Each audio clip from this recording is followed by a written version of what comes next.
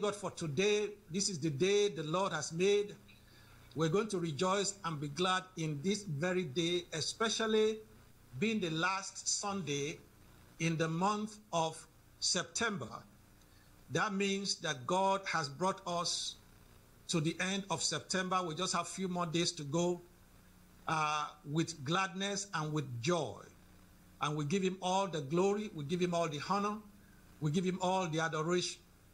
Thank you, Lord. Just for 1 minute, I want you to just lift up your voice wherever you are and just give glory to God for the first 9 months of this year. I want you to appreciate him. I want you to tell him how grateful you are as an individual, as a family, as a church. Let's give thanks to God. Remember, the Bible says, in all things, give thanks. In every situation, give thanks. For that is his will concerning us. Let's appreciate him, the God of the universe that rules in the affairs of men. Let's give him glory. Let's give him honor. Let's give him adoration. Thank you, Lord. Thank you, Lord, for upholding us, for strengthening us. Thank you, Lord. Thank you, Lord, for your joy. That is our strength. We appreciate you, O God of heaven. Blessed be your holy name. Blessed be your holy name. Blessed be your holy name. Thank you, thank you, thank you, thank you, thank you. I want you to appreciate God for the word of God that is coming your way today.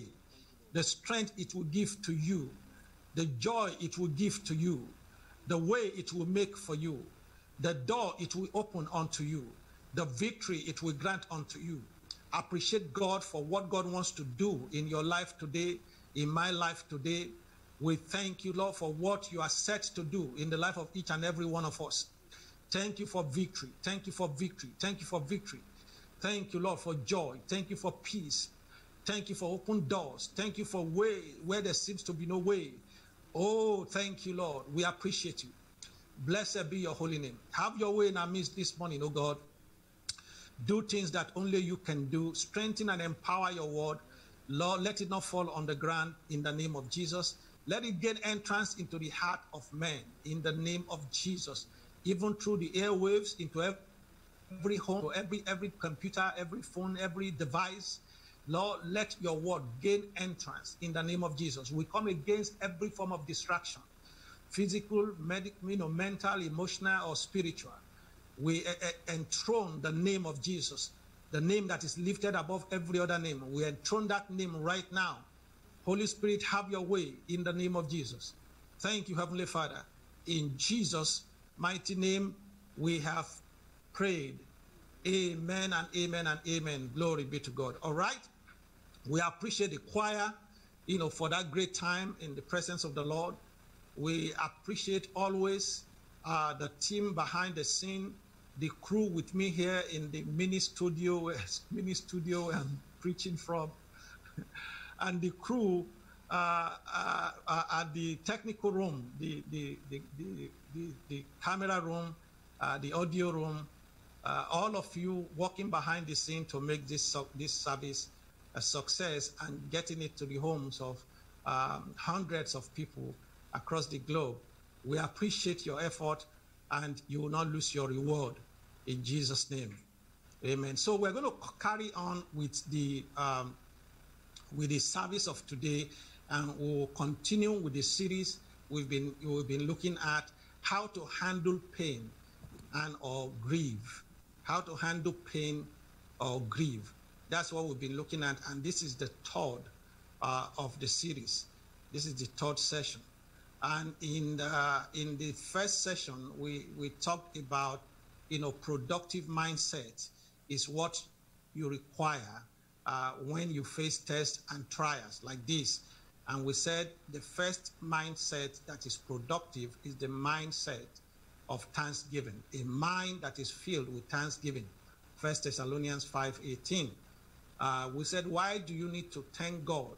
Because number one, when you face, pain and grief or trials and tribulations, it's an opportunity for a greater glory and greater gladness. As we see in 1 Peter chapter 4, verse 12 and verse 13. We also said, because a time of trial and tribulation is an opportunity for greater dimension of perfection, as it is said in James chapter 1 from verse 2 to 4. We also said the third reason why you should, be full of thanksgiving to the Lord is because God is not the source of our pain or grief. God is never the source of our pain or our grief. Job said, God giveth and God taketh, blessed be the name of the Lord. It's a wrong doctrine. That was just Job's opinion. That's why, prophet, that was with him, actually rebuked him. He said, Job, you spoke out of knowledge. He said, you spoke without wisdom. And if you look at this story and the scenario that led to Job making that statement, like I explained, God gathered with his children and Satan was among them. And God said to Satan, have you seen Job, who is righteous and who fear me? And Satan said, he did not just fear you for nothing. You just stretch forth your hand and touch him. You will see that he will curse you to your face. And God, because God doesn't do anything like that, he told Satan, he said, everything Job has is in your hand. In other words, you go and do the touching you want to do and see if Job will curse me or not. But God said, his life I have not given to you, you must not touch. So God permitted Satan to touch everything that Job had, his children, his belonging, his wealth, but he restricted what the devil could do to Job. So we saw from that story that God doesn't do evil. He doesn't cost us pain. He doesn't cost us grief to prove whether we love him or not, whether we are faithful to him or not. That's not the nature of God. He loves us too much to cause us pain. You have no idea the magnitude of the love of God for us as human beings. So he loves us beyond measure. It's unconditional love, and he will not need to cause us pain, for him to test us. In fact, he will not even cause us pain because we did anything wrong. That's not his nature. The Bible says it is not the will of God that anyone should perish, but that all may come, to the knowledge of God and to the salvation that his Son has provided unto us. So Satan is the source of grief and pain. And we also said that the law of sin and death, which is the law of, wrongdoing and consequences of wrongdoing, is the second source of pain and grief that happens. If you open your window and jump out, you are violating a law. You have violated a law and there will be a consequence. You can probably break your leg. At that time, it's not Satan that's doing it. You are the one who jumped out, except, if it's spiritually motivated, that Satan motivated you to jump. We also said that the third source of pain and grief like this is the requirement for next level. Requirement for next level. In life, before you go to the next level, there are certain pain you have to endure. If you finish primary school, you have primary school certificate. For you to get into secondary school, there are certain pain of studying, hard work you have to endure. Otherwise, you can't pass the entrance exam. And for you to get into the university, for instance, you have to endure the pain of study and reading and working hard in order to get into college. And before you get out of college and you can become a qualified professional, for instance, there's further pain of study and hard work that you have to go through. So there are certain pain and grief that comes with life. Just like a coach, your coach will take you through some exercises that may bring you pain and stress, but it's because he wants to make you better. So in life, next level, comes with some, level of pain and grief, as the case, may be. So these are the three sources of, pain and grief and discomfort that we talked about. So, and we mentioned how to handle each of them, last week. But today we're going to move forward because of our time. Okay, so if God is not the source of pain and grief, it could be Satan, it could be the laws of life, or it could be the requirement for your next level. Then so what's the role of God? What's the role of God in a time, like this?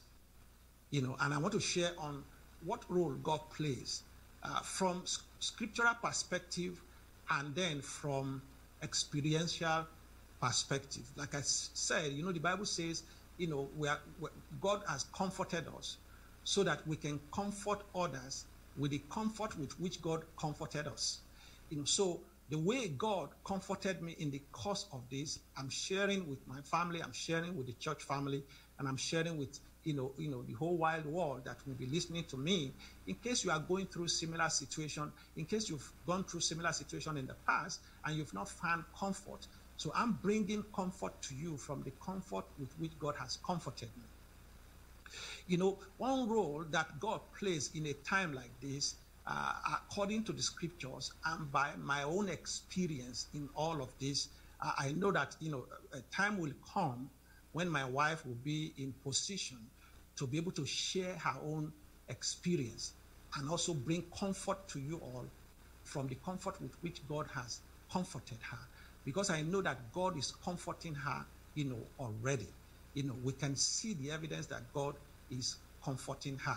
Being a woman and being the one in the house when it actually began. I was not there in the house when it began, and being the one that accompanied him to the hospital when he was going, and all the 9 yards, before the doctors took him to ICU, and before I got on the scene and was in the ICU, and being the mother that carried him in her womb for 9 months, nursed him, so her own experience is different from mine, and I'm persuaded and convinced that when she's strong enough, she's going to be able to bring strong word of comfort to each and every one of us from the comfort that she has received from the Lord. Every Sunday, one or two leaders they share their own experience, their own feeling, what's going on in their mind, the comfort that has come to them from the Lord, or even from my sharing. They share back their comfort with me from the comfort they got from my sharing with them. They share that comfort back with me, and they don't even know that the comfort they share back with me also comforts me further. That's just the way this thing is. So the first role of God in a situation like this, which is very comforting, is that when you are going through trial and tribulations like that, pain and grief like that, God goes through it with you. God is there with you. God is there with you. In Hebrews chapter 13, verse 5b, Hebrews chapter 13, verse 5b, for he had said, be part of it, for he had said, I will never leave thee nor forsake thee. When God said never, it means never. On top of the valley, he's there. At the bottom of the valley, he's there. On top of the mountain, he's there. And on the plain, he's there. When things are good, God is there. When things are good again, God is there. He said, I will never leave thee nor forsake thee. No matter what happened, God is there. It's very comforting. Look, there are certain journeys you embark upon, and people will begin to drop back, little by little. There are certain ways you go, and at a point in time, you will find yourself being alone.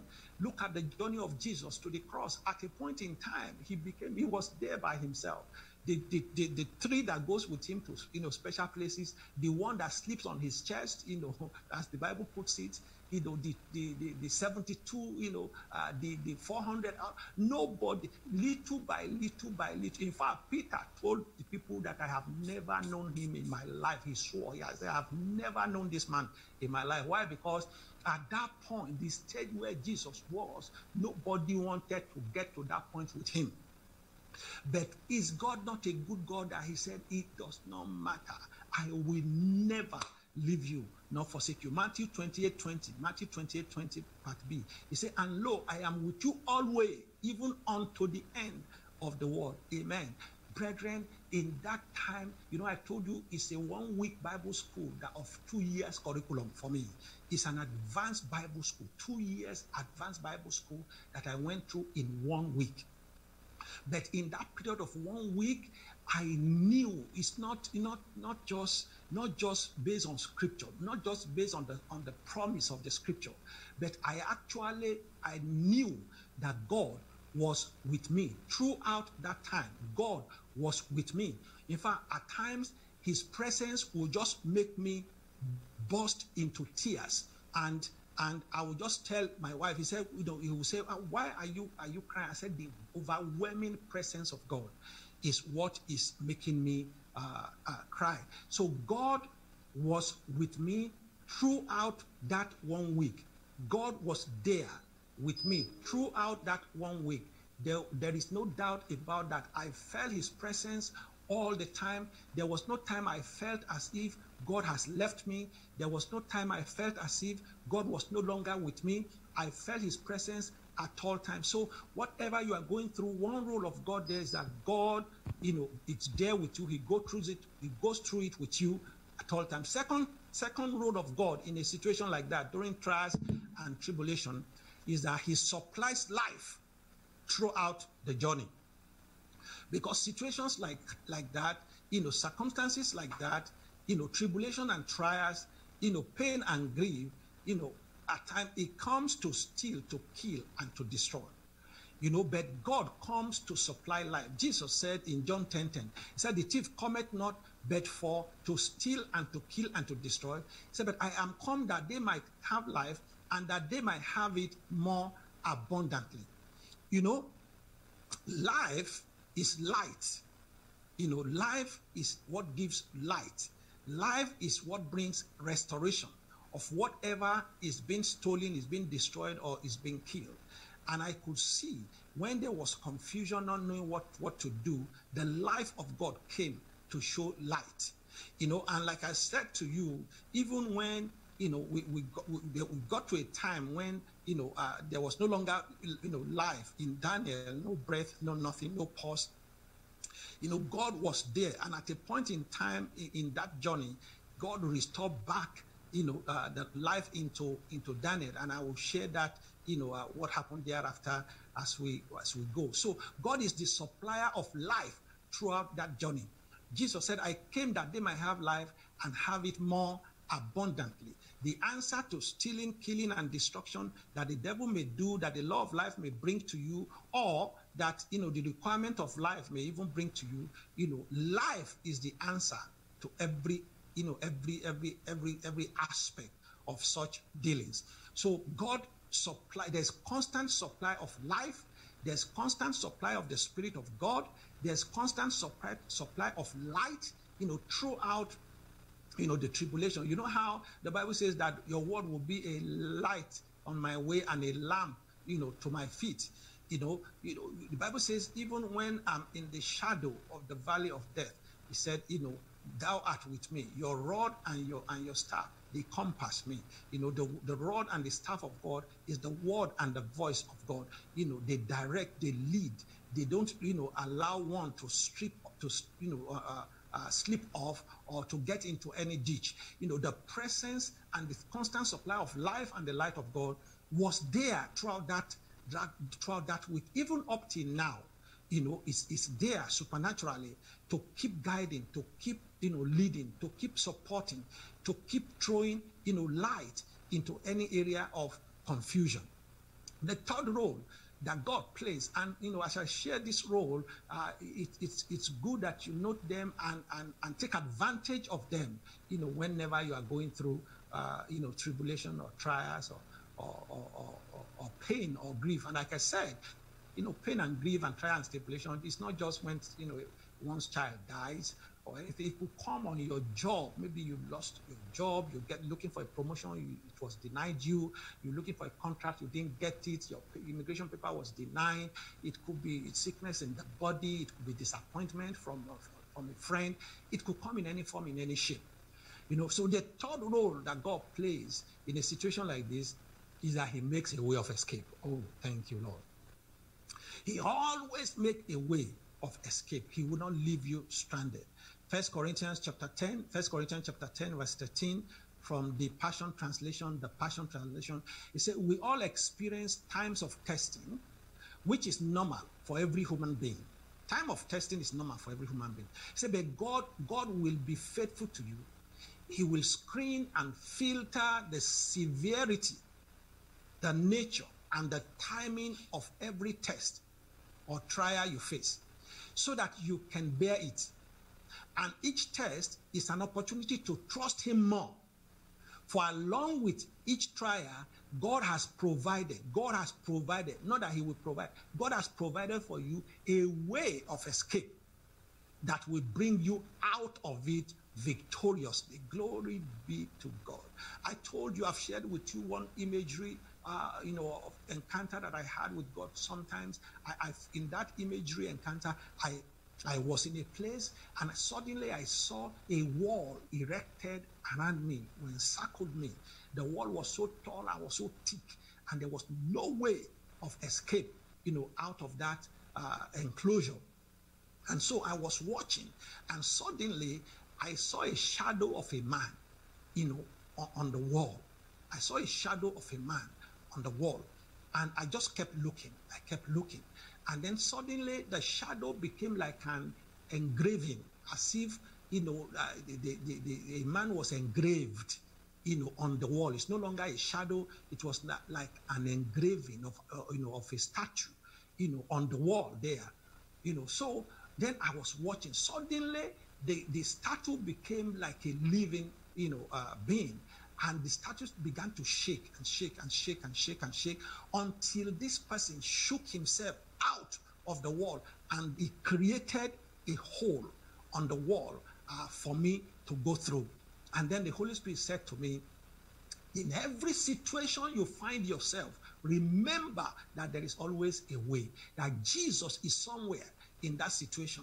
No matter how it appears as if there's no way out, if anybody tells you there's no way out of any situation, just remember from this encounter and this imagery that Jesus is somewhere in that situation. And if you can locate him, he will move out for you to go through him, because he is the way. He is the way.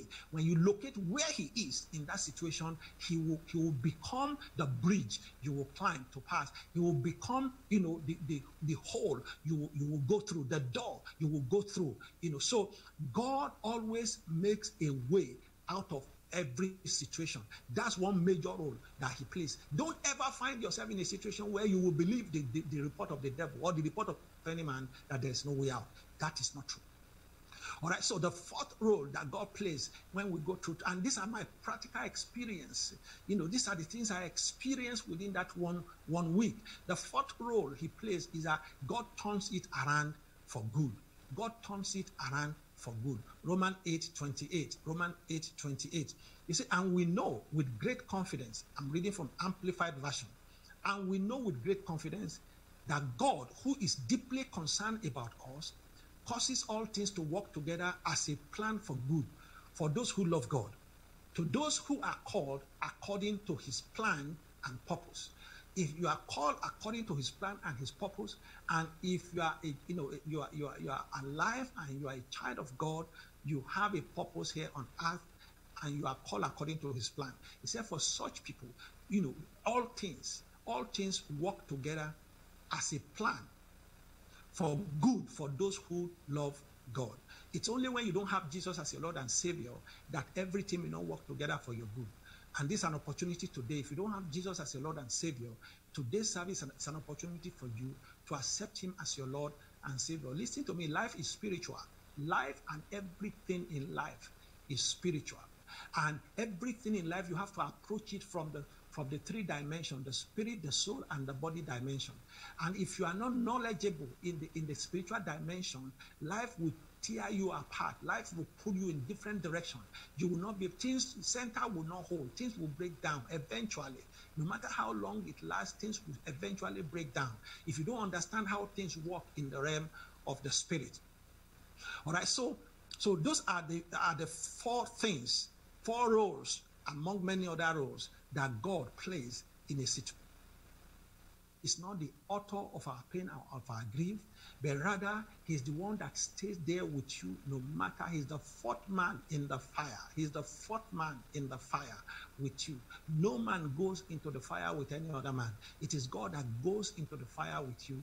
That's why he said, even when you are in the river, it will not overflow you. When you are in the fire, it will not burn you. Because why? He goes there with you.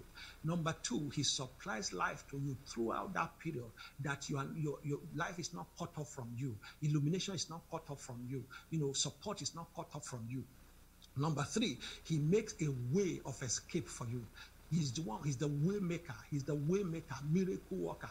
He's the one that makes a way for you out of no way. Number 4, he turns everything around for good. And I know that all that we're going through now is already turning around for good. You know, like I said, I'm going to write a book on this, and already I can, if I share with you the good that has come out of this, you will not even believe it. Unimaginable.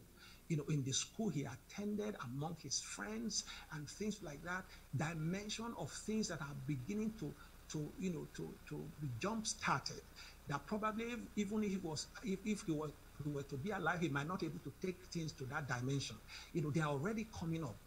You know, so it's already turning around for good, and I know that this is just the beginning. The people that that this incident will impact positively, only God can tell the dimension to which it will get. All right, so these are just 4 things, 4 things about the role of God in a situation like this. So the second point I want to share with us, remember the first point is that we have to have a productive mindset when we are going through pain and grief. And we said one of the mindsets is thanksgiving, and we give reason why you should give thanks. And one of the reasons that source is not the God of God is not the source of the grief.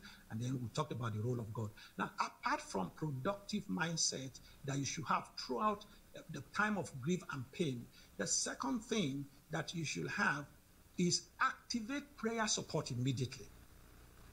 Activate prayer support immediately. Very important. And that's exactly what we did this time. Again, even the first time when we had Daniel, that's what we did. We activated, prayer support, worldwide. And immediately this incident came, that was what was done. My wife texted, I texted, and people began to pray. Oh my goodness. What a joy to know that you have committed people that loves you from their heart, that stands with you in the time of trial and tribulation, in the place of prayer. I could literally feel it where I was. I could feel that there was an army of people that were bombarding heaven, with prayer. There is nothing as strong as, prayer support when prayer altars are activated, because there comes a time when you become weak in your inner man. So activating prayer support is something you do immediately. Jesus activated prayer support at a critical point in his life. Paul said, pray for us. So prayer support, from diverse prayer chain, prayer teams, network of people praying is very critical when you are going through trial and tribulation. It's not a time to want to go through alone, or to be by yourself, or to avoid people. No, that's the time to put the word out there to those who will pray from their heart. And I want to thank you all that prayed. I thank you all that prayed, the prayer team, the leadership, the church, the friends and colleagues across the globe. Oh, in fact, when text messages started coming in, we are praying for you, we're standing with you, we are praying along, it was overwhelming. People people that just had, and they just went into prayer, they just ignited prayer chain. It's very, very, very encouraging. It's very strengthening. The dimension of groaning and intercession that some people went into as they were sharing with me when I spoke with them, it's very important. My mother in the Lord told me, among other things, said this is the second time. It was the second time she would groan like that in the spirit, that somebody around her will notice. The church, the leadership, the membership. You can tell that a team of committed people, were praying. So why do you need to activate prayer support? Why do you need to activate prayer support? Number 1, for divine strength in the inner man. For divine strength in the inner man. The Bible says In Ephesians chapter 3, verse 16, Ephesians chapter 3, verse 16, the Passion Translation, they say, and I pray that he will unveil within you the unlimited riches of his glory and favor until supernatural strength flood your innermost being with his divine might and explosive power. For divine strength in your inner man, there are situations where your inner man becomes to get weakened, by situation, by circumstances, and at that time, you need people to pray for divine strength in your inner man, because the Bible says, if your strength, if you faint in the day of adversity, it says your strength is small. You know what God said about Peter? God said to Peter, he said, Peter, the devil has taken permission to sift you. That's why I tell you that God is not the source of any sorrow or any grief or any trial. He said the devil took permission to try you. So it was not God that was trying Peter. It was Satan. But Jesus said, God, Satan took permission to do that. So Satan was permitted to the degree of what he did. Look, there's nothing going on in your life. Satan cannot just wake up and just begin to toil with your life like that. No, as a child of God. No, with your family, with your ministry. No. Anything Satan is able to do is because he has permission to do it. And if he has permission to do it, it's for a good, purpose. Otherwise, you have authority, within you.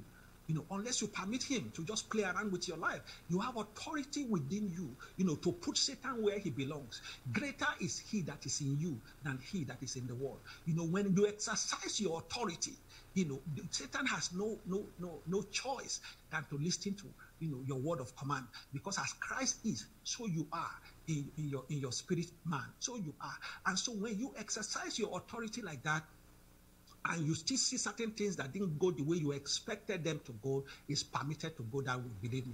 And when it is permitted to go that way, it's for a good purpose. It's not because Satan is powerful or Satan is this and that.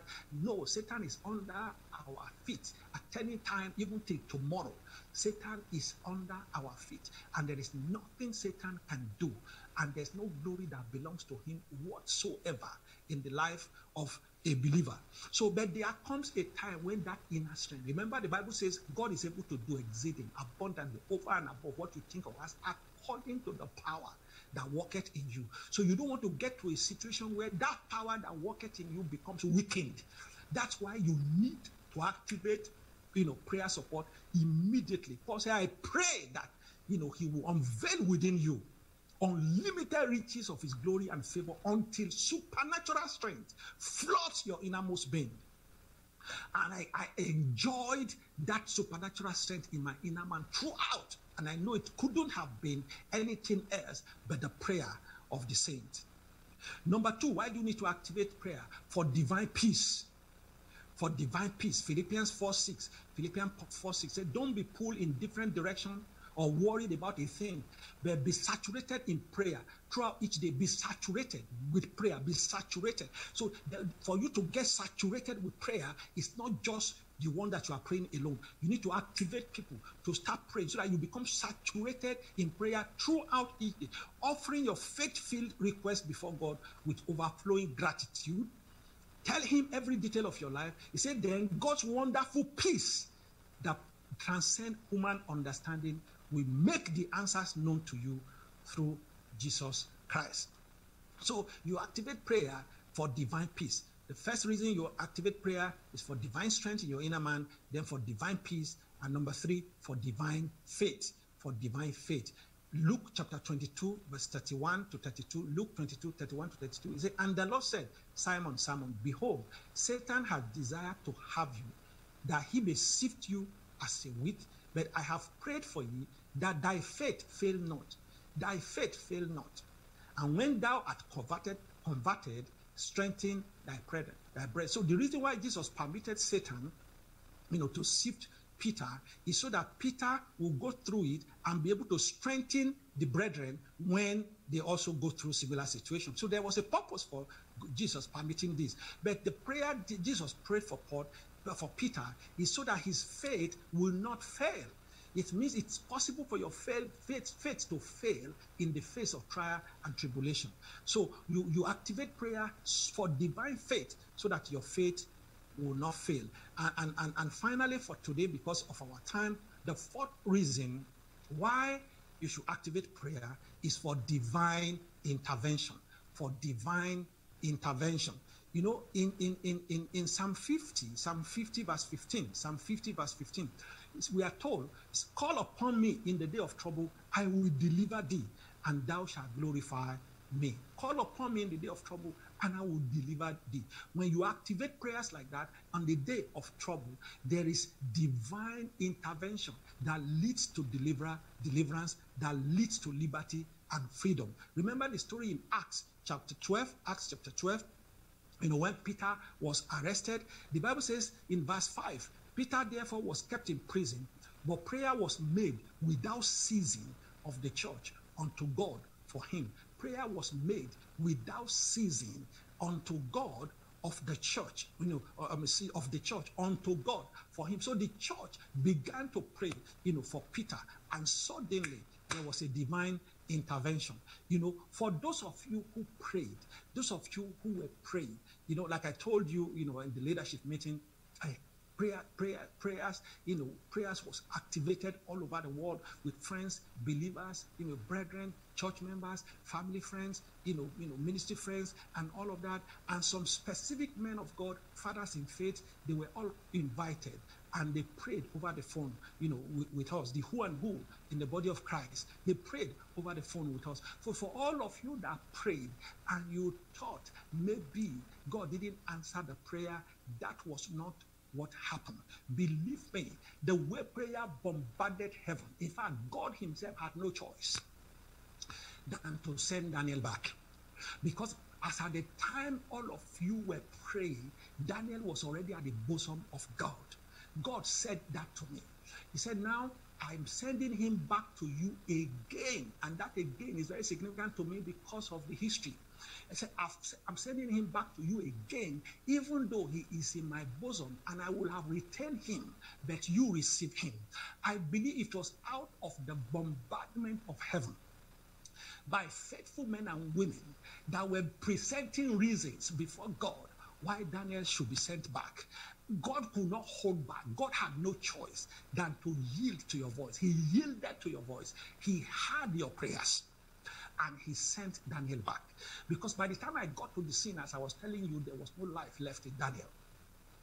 But because of the prayer of the saint, the bombardment of heaven, and because of what God has said to me, confidence rose. My inner strength was there. You people were praying.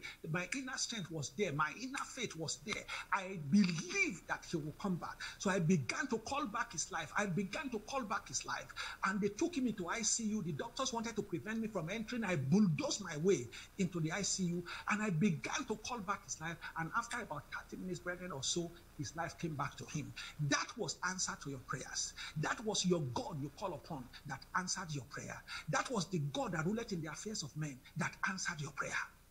I saw it physically like this. The doctors, the nurses, the ER people, I mean, they busted into joy. In fact, one doctor was telling a nurse, I can remember this vividly. He said, give me this. He said, give me this. And maybe the nurse was not, not. He said, be quick. The nurse said, what? There's nothing to panic about. The miracle has already happened. That was the response of the nurse. He said, the miracle has already happened. There's nothing to panic about. Let's relax. God. So God answered your prayer and sent his life back. Then I now began, we called for the surgeon. The surgeon, did the surgery. Then I began to speak to the spirit of Daniel. And I said, Daniel, God has released you. You come back. Come back. God has released you. You come back. And after, some hours, about an hour or two of that conversation, a scripture was prompted in my spirit, which is Jude chapter 1 verse 24. Jude chapter 1 verse 24. It was prompted in my spirit as I was talking to Daniel, as I was talking to the spirit. Daniel, come back fully. Come back fully, come back to life. You have that purpose to fulfill. And then this scripture was prompted in my spirit, Jude 1:24. It says, now unto him that is able to keep you from falling and to present you faultless before the presence of his glory with exceeding joy. When I read this scripture and I was saying, what does this scripture mean? And then the Holy Spirit said to me, Daniel is saying he has been presented, in the presence of God's glory with exceeding joy, and he wants to remain there. That's the understanding. There's a way God speaks to everybody. One of the ways God speaks to me, most often is scripture. He will indicate a scripture to me to go and read, and when I read the scripture, I will get the understanding of that script, what that scripture is saying to me. So I now began, when I got this response from the scripture, as I was talking to Daniel, and the Holy Spirit gave me the understanding that Daniel is saying that he has been presented faultless in the presence of the glory of God with exceeding joy, and that's where he wants to remain. And so I began to now negotiate further. It was an interaction in the realm of the spirit. I began to negotiate, further. I said, Daniel, remember, nobody gets there and tastes that kind of glory and wants to come back here. I understand that because a few months ago, I had my fourth encounter of heaven. But before that, I went to hell, that encounter, and then I was taken to heaven. So I could see the difference between the two.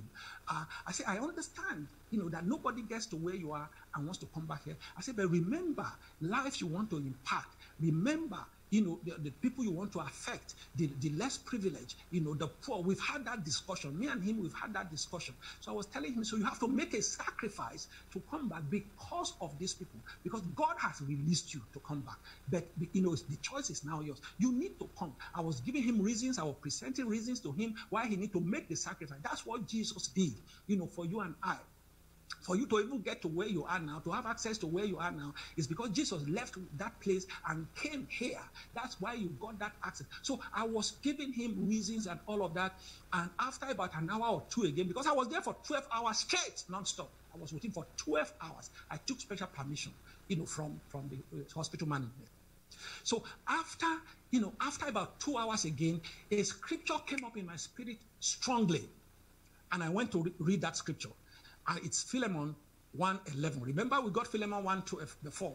Philemon 1:11 says, which in time past was to thee unprofitable, but now profitable to thee and to me. When I read this, I was saying, okay, what's the meaning of this? And the Holy Spirit immediately gave me the interpretation of what that scripture is saying to me, what that response is from the spirit of Daniel that came through, this scripture, is that even when he comes back here, he will no longer be profitable unto us.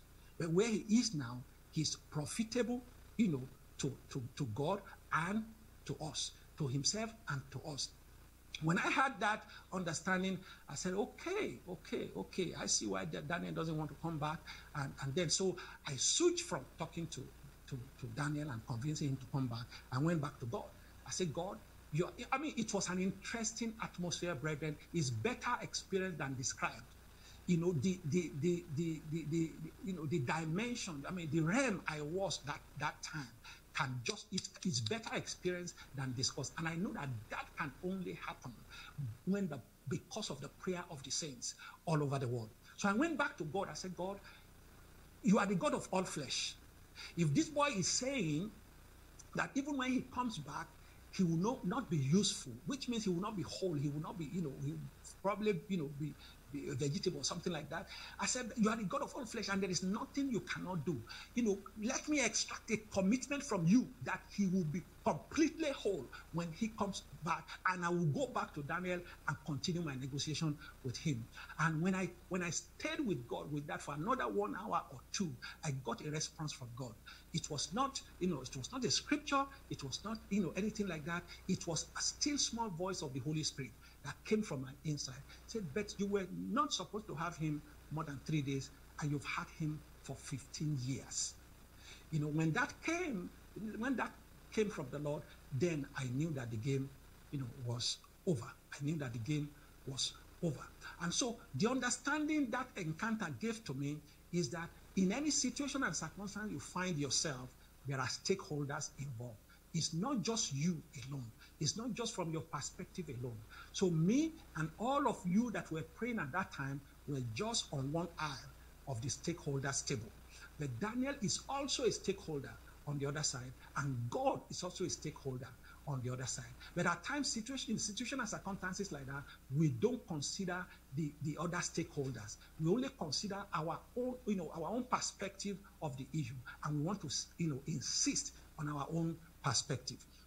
So God answers your prayer as he has been answering at all times, but there are stakeholders. There are stakeholders that need to be, considered. At that time, I knew, that the game, was over, and I began, to get myself to face the reality, that Daniel is in glory. But the joy of it all is that Daniel is in glory, because God said that to me first time, that he was with him in his bosom, and he will have retained him. And Daniel also responded to me from the scriptures that he's in glory, and he's greatly rejoicing where he is. That's a consolation for us. I will continue with this series on Thursday night.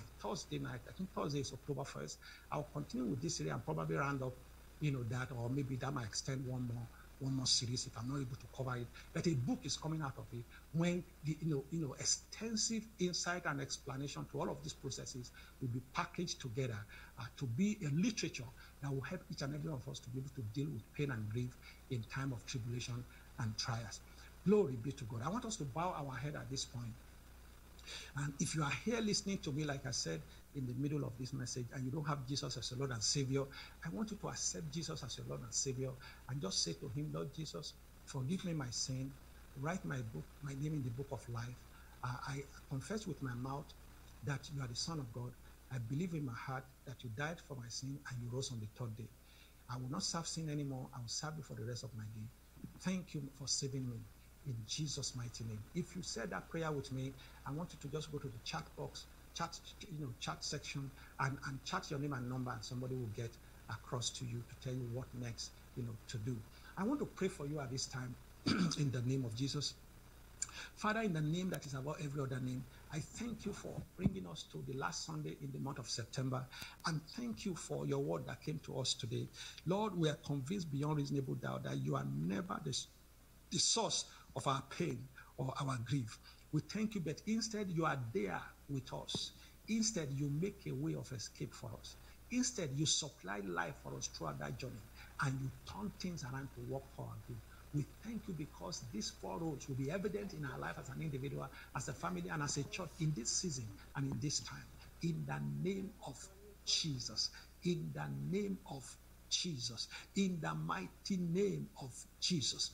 And Lord, we thank you for the prayers of the saint and the resultant effect of it. And I ask, oh Lord, that everyone that prayed, Lord God Almighty, in that time and in that season, oh God, let the reward of faithfulness accrue to their own account.